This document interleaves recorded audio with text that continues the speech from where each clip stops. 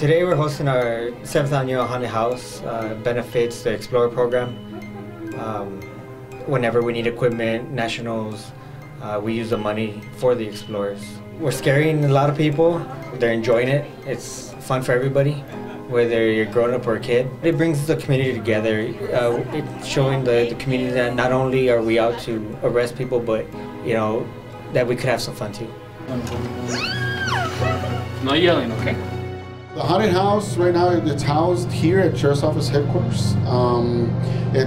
We set it up through where we run you through the hallways of the Sheriff's Office headquarters, and it's about 2.5, maybe 3 minutes in length. We have various rooms throughout the haunted house, from the clown room to zombie room to exorcist room. Always seen everything from people literally running through the rooms because they get scared, to people standing still from the fright that they get. We're open every day now until October 31st. The adult tickets are $10. Kids 12 and under will be $8 if you bring a canned food item.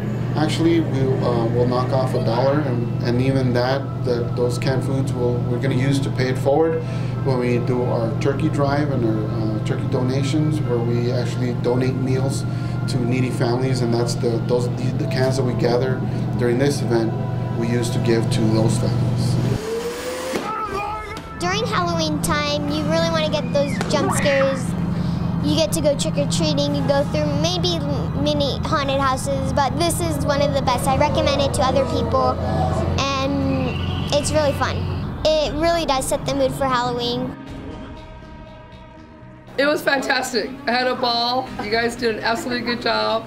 I was running scared. Everything was great. It was worth the money. I recommend this to anybody.